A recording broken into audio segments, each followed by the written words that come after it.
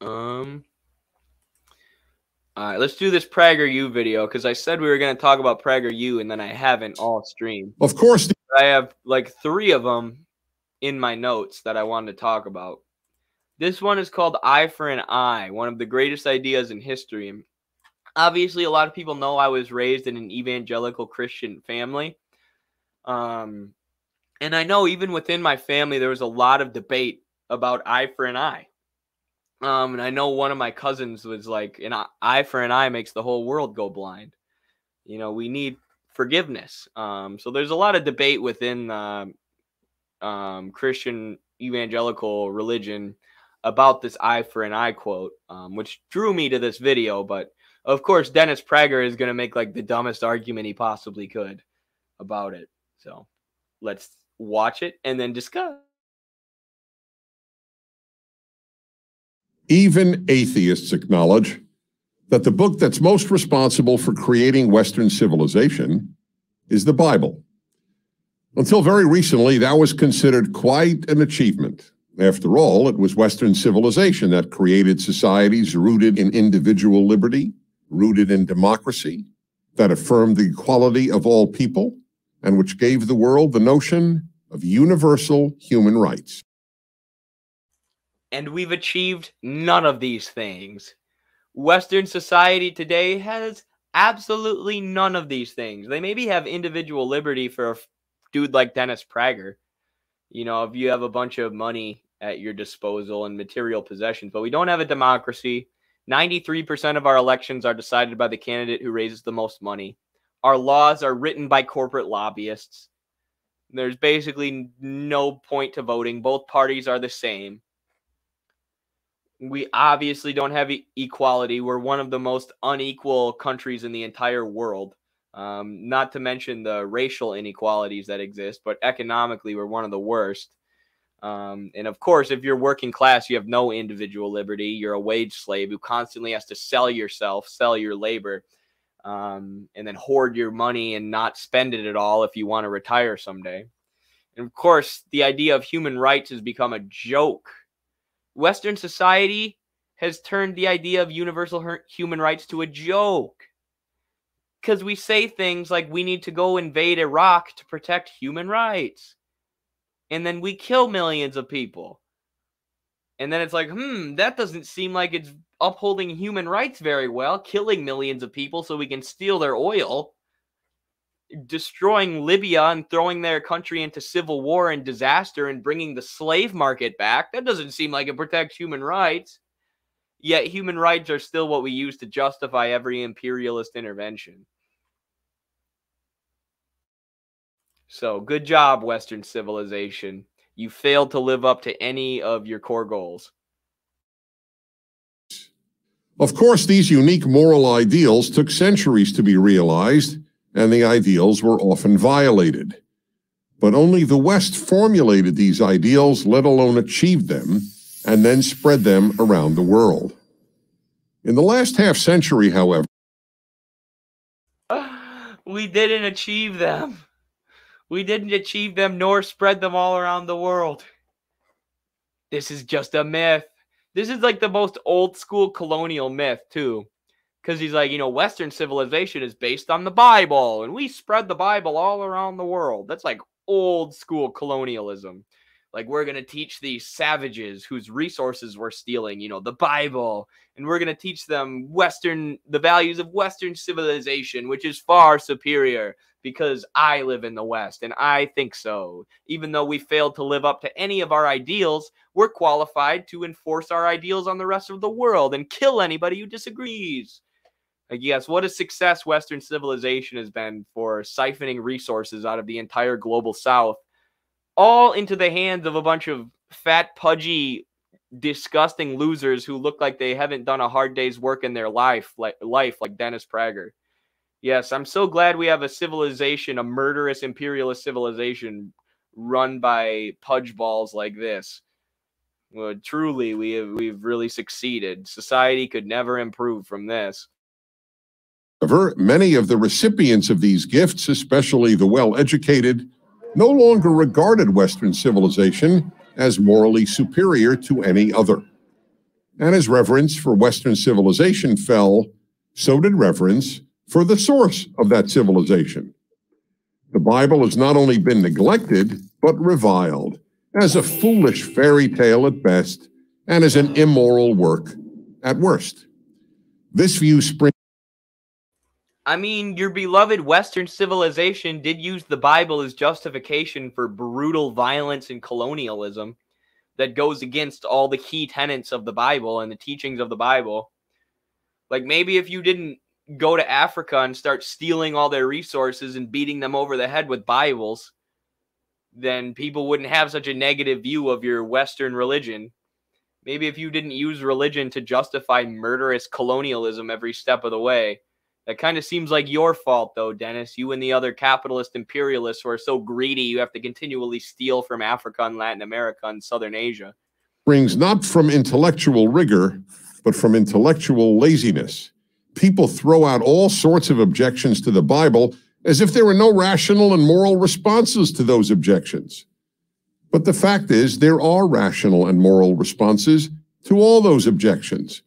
I give many of them in my book, The Rational Bible. But let me offer two here. In the biblical book of Deuteronomy, it says, if someone has a rebellious son who does not obey his father and mother, his parents can take him to the elders of the city for judgment. And if the son is found guilty, the citizens are to stone him to death. Sounds pretty primitive, doesn't it? In fact, however, it was an enormous moral leap forward. This law ended forever parental ownership of their children, and with it, the right to kill them. The brilliance of this law was that it seemed to preserve the absolute authority of parents, but in fact, ended it. But you will respond, the citizens of the city could still kill the child. Theoretically, that was true, but we have no instance of it ever happening in the history of the Jews, the people. Yeah, but Dennis, if your parents would have just not had you, the world would be a better place. So that kind of debunks your whole argument here. Who brought the book into the world and lived by its rules.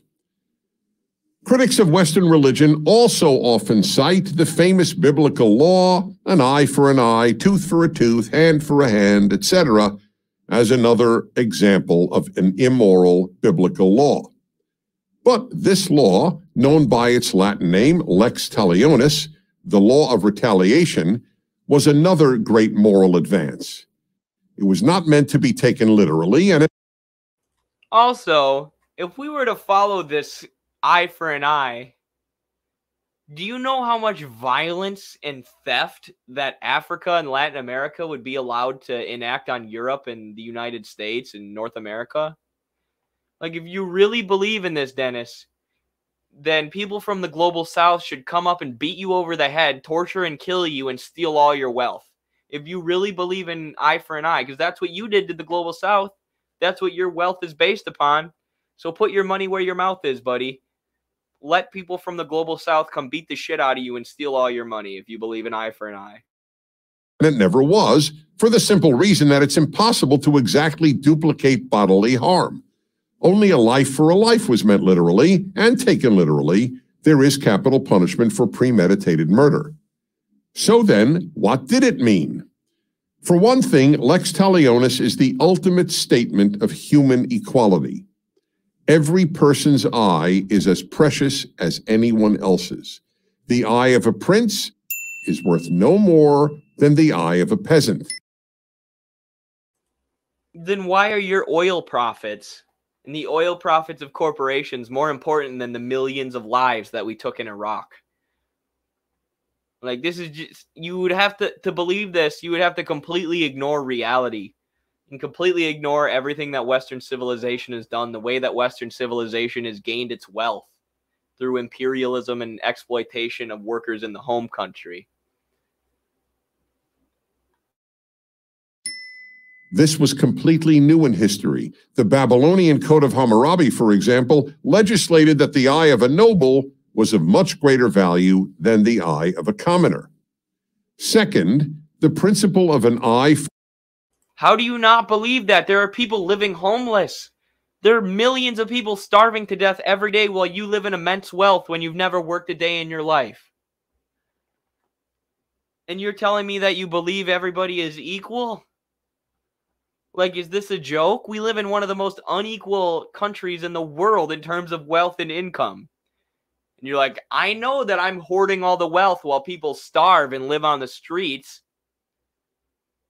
But, you know, I'm still equal to those people. If I gouged out one of their eyes, they would be allowed to take one of mine. If you ignore all the, or just ignore all the people who we actually killed and gouged the eyes out of in the global south to gain all this wealth. For an eye ensured only the guilty party was punished for his crime. In other law codes and in common practice, if you killed someone's daughter, your daughter would be killed.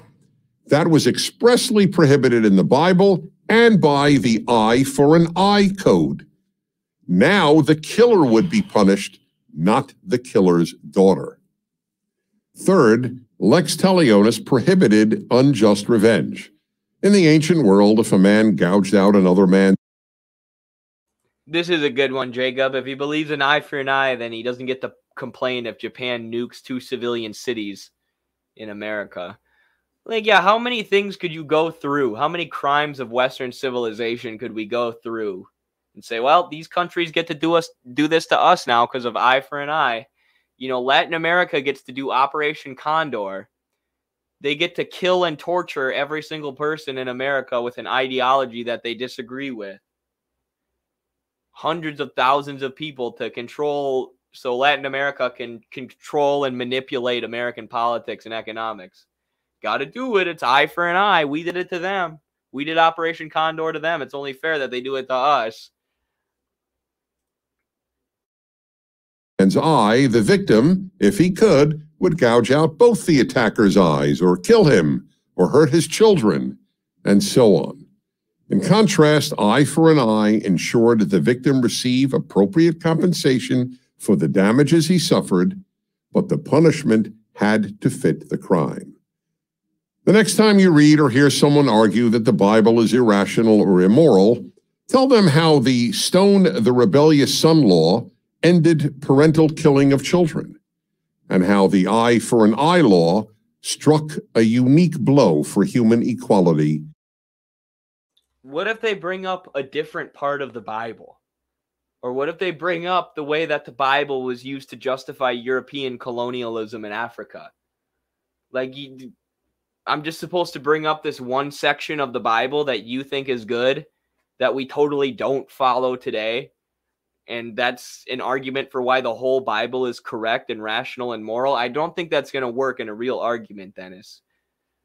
I'm pretty sure that only works if you're a billionaire who can megaphone your voice across the airwaves and ignore any rational critiques of the dumbass shit you're saying. And justice. If they're intellectually honest, they'll admit that they have learned something new. I'm Dennis Prager. Thank you for watching this video. To keep PragerU videos free, please consider making a tax-deductible donation. There's the request for donations, tax deductible, of course. So if you're a billionaire, you can use this as a tax write-off and say you're giving to charity. To keep PragerU videos free. Dude, our videos are free here at Midwestern Marks, and I have $25 in my bank account right now. You have millions of dollars. Get fucked. What are you talking about to keep these videos free? You have millions of dollars to produce these videos. We're keeping our videos free for a fraction. Ridiculous, man. Ridiculous, these capitalists. These are the people who run our society, y'all. These are the people. These dudes who have never worked a day in their lives. These condescending, arrogant bastards. Enough of this. Enough of this. It's time to overthrow these pampered, lying goons like Dennis Prager. Enough of this. I want working class proletarians in charge of my society. not pampered, greasy liars like Dennis. Emphasis on the greasy. Prager, you belongs to the workers now. It does. The Bible allows me to sell my daughters into slavery and kill people if they work on the day of the Sabbath. Rational. Eddie is on fire. Thank you. I'm feeling it today.